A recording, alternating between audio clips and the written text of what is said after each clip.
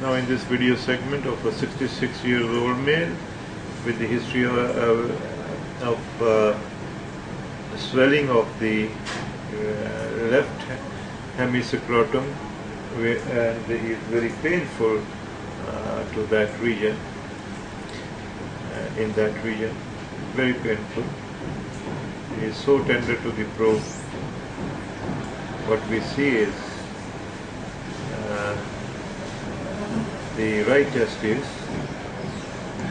Now I am showing you the right testis, the right hemiscrotum and the right testis is in view. Now when I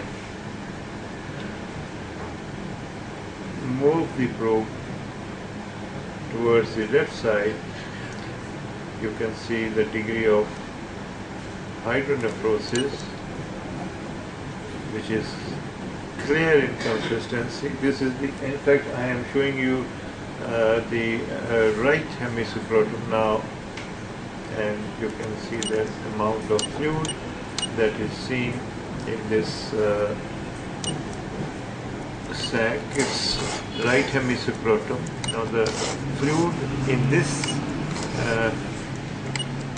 is approximately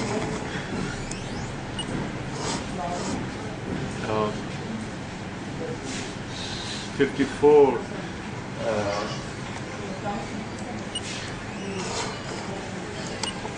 ml,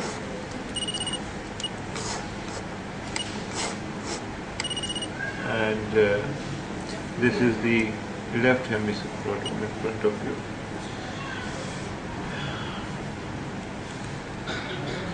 Another thing of importance to note is that this is the testis.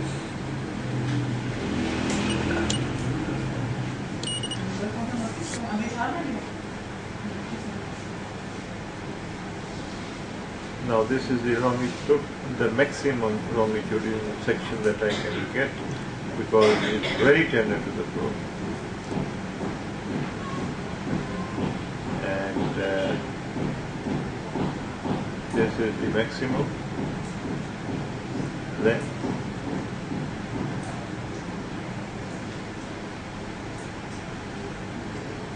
And it measures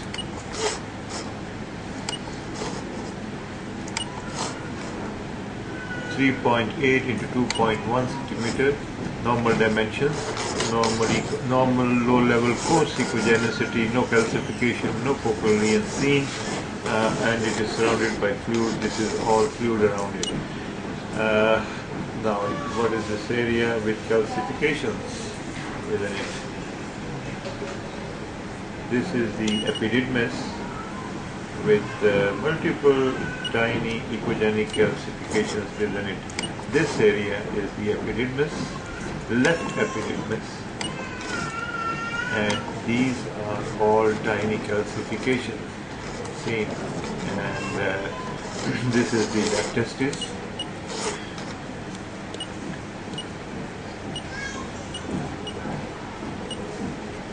This is the fluid around it.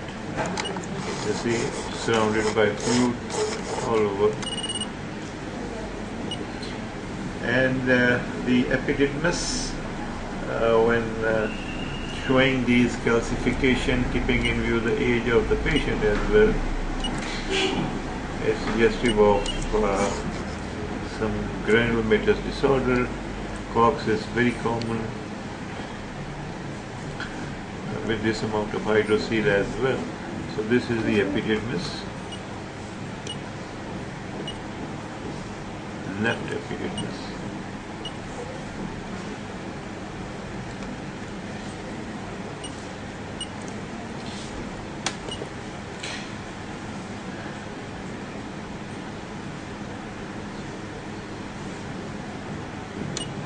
Now further evaluation shows that the testis, this is the transverse section of the testis, and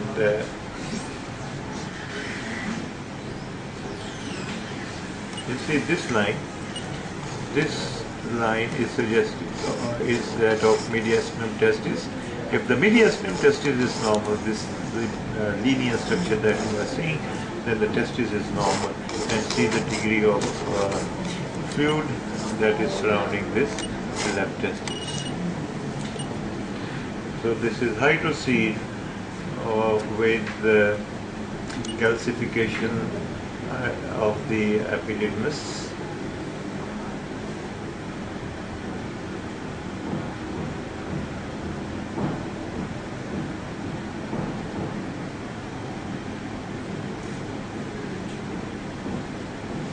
The wall is thick and you can see small amount of fluid. Now this is the wall, and then you see small amount of fluid in this region, and this is the reason why the patient is tender, that there is fluid in the scrotal wall as well. You see, this is the fluid. This is fluid. This is fluid. This is the scrotal wall. This is the testis. This is the fluid. This is the fluid in this below the skin of the testis. This is the wall of the testis, and this fluid is in the left hemiscrotum. This being the left testis.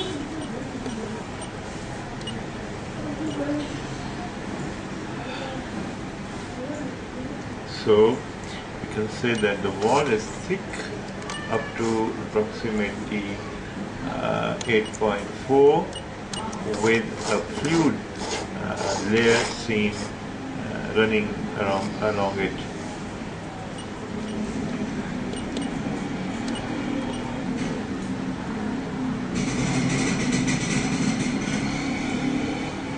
This is the coronal section of the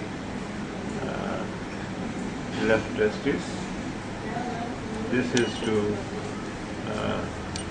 show you the epididymis mainly. Let's only focus on the epididymis.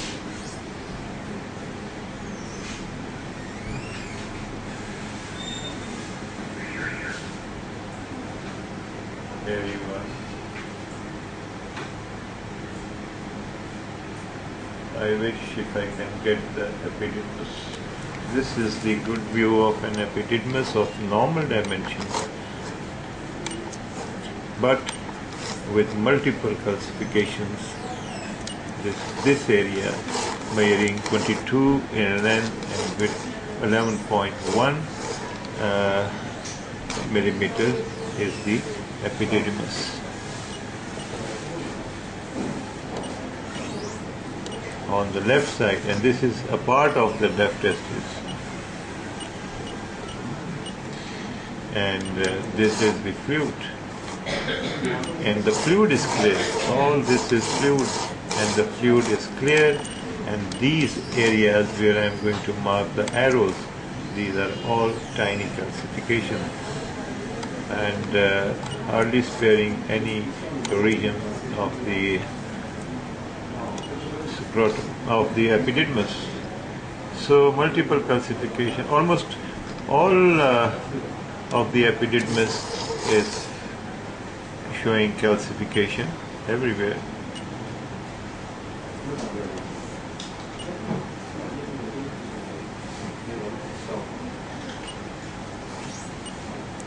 So these arrows are suggestive of calcifications. This is a coronal view.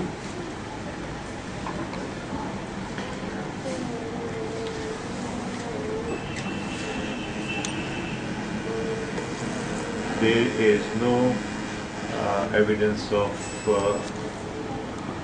now this is a transfer section of both testes,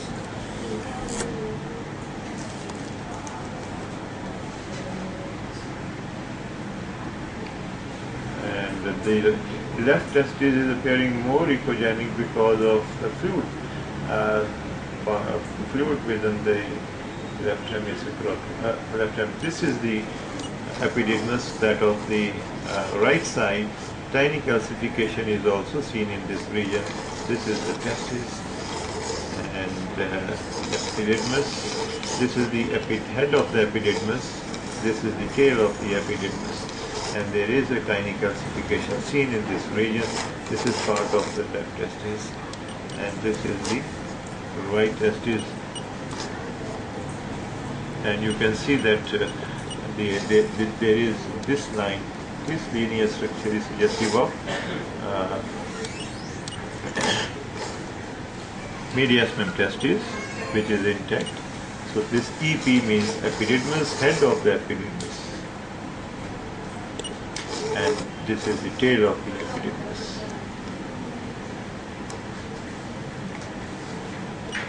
Sorry, tail of the epididymis, and this is a tiny calcification seen in it.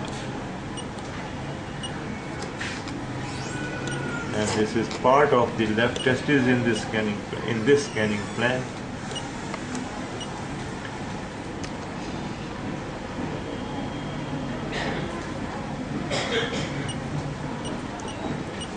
And this is fluid in the left hemiscrotum. Now you see that there is no edema of the wall.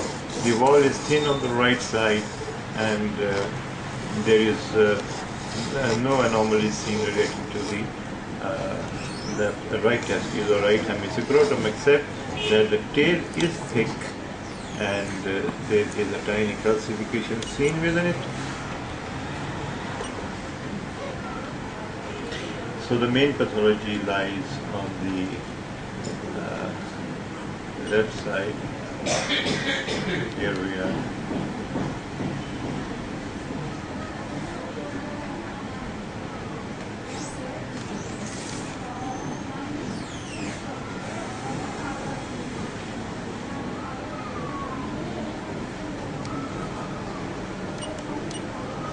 So, case of epididymitis, chronic with skin edema.